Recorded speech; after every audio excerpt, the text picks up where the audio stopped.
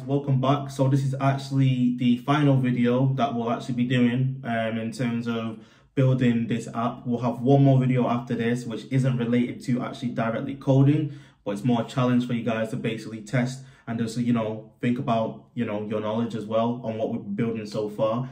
So in this video, we're basically be talking about AV Foundation. So AV Foundation is Apple's framework that allows you to basically play videos and audio. So let's just get straight in and let's look at how we can make this football start playing some chants. So we basically, first of all, need to create a view model in it.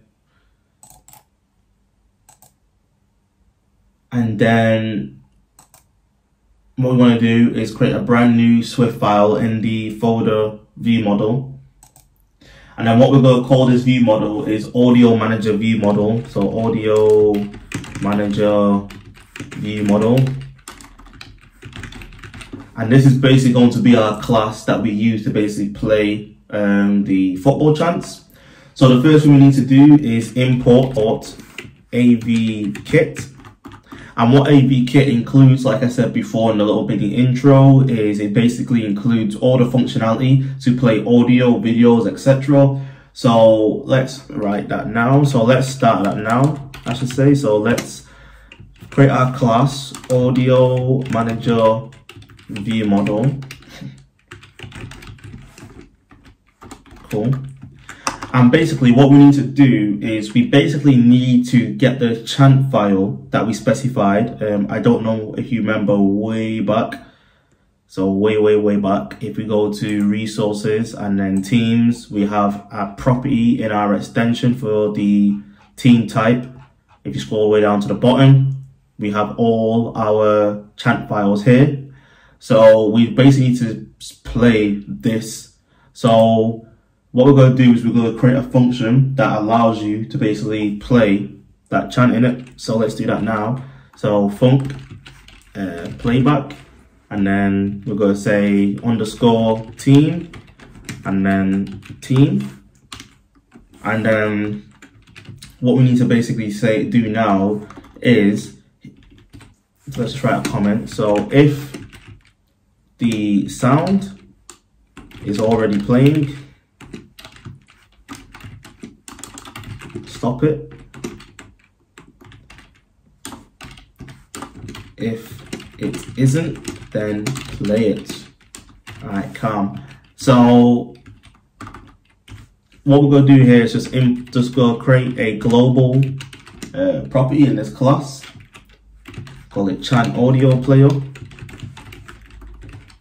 which is of type AVAudioPlayer. So AVAudioPlayer is the object that will basically hold our audio file and play it. And we need to basically create a global reference to it so it doesn't get lost in memory. So what we need to do now is check. So if we look, if the sound is already playing, then stop it. So let's do that first. So if team is playing, then we just simply say chant.audioplayer.stop. Pretty straightforward. Or else, what we want to do is we want to basically find that file and then we need to play it. So let's do that now. So what we need to do is we need to look for the file in the bundle. So I'm just going to write this out first and then we'll come back and discuss it in a second.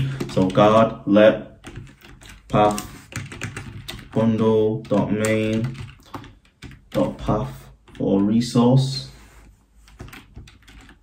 And I'm going to say team.id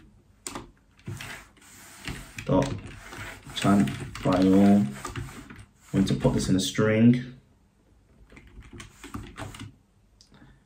And then we're going to say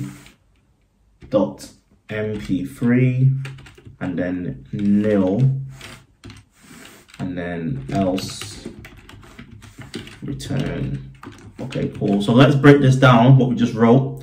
So what we're basically saying here is we're using a guard statement. So think about a guy in it, like a bouncer who won't let you into a club, and he's basically like, not tonight, lads. That's all this basically is. If this condition fails, then it's literally going to be like, not tonight, lads, you can't come in. So we're basically just going to return nothing. And the bundle.main is basically the bundle of this project. So if we just go into here and we go to build phases and then we look for a couple of bundled resources, this is the bundle that we're referencing. So we're basically saying look for that chant file in this list of resources that we added to the bundle. So if it can find that, if it can find the MP3 file from that list of resources, then it will literally put it inside of this constant called path, right? So then what we need to do is we basically need to create the path to that file so we can play it. So the next thing we need to do is create a URL. So we're going to say URL is equal to URL and then file with path and then path.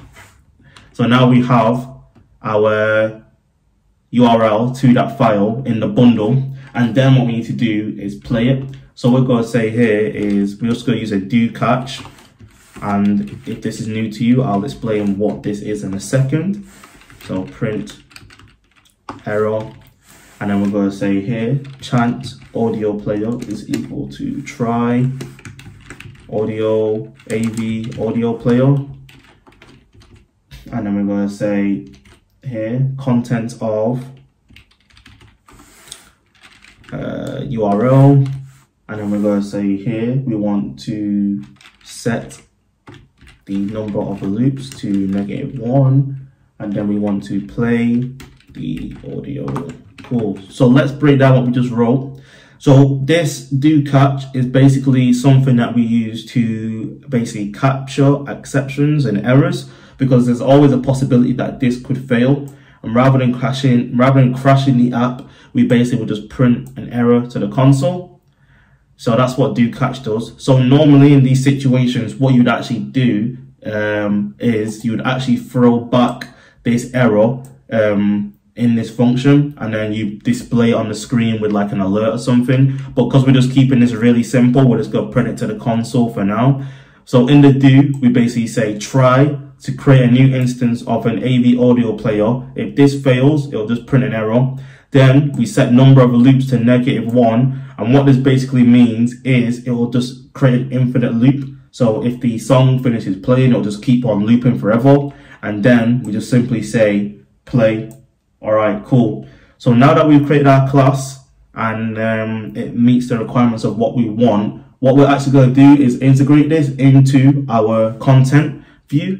So if we just go back to content view, at the top here, we're simply just going to create a new instance of our audio manager.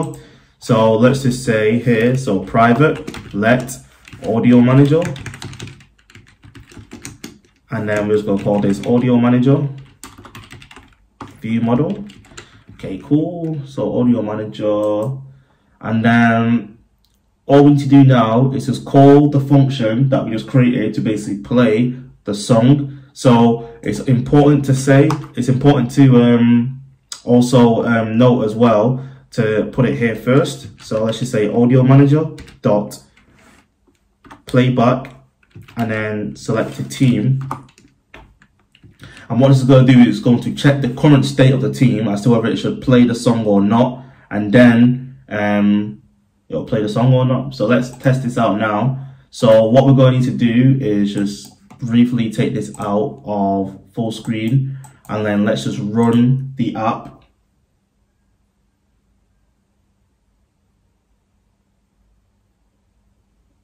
Cool. And then let's just click Arsenal, see if it plays.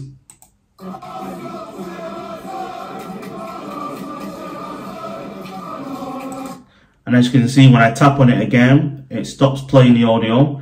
So we just scroll down and just choose a different team and then play another song. We'll see if it starts and stops between them.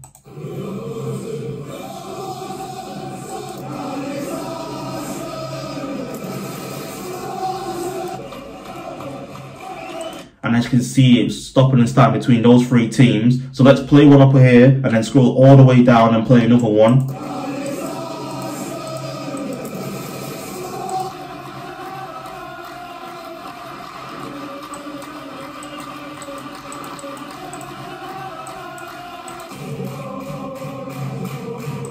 And as you can see, as we're going through all the different teams, we were easily, you know, just playing the sounds and audio. So great, we basically built this app, and we're now all certified G's in it. So we basically just built that app. So hopefully you learned a lot on this mini series, mini course, I'd like to call it.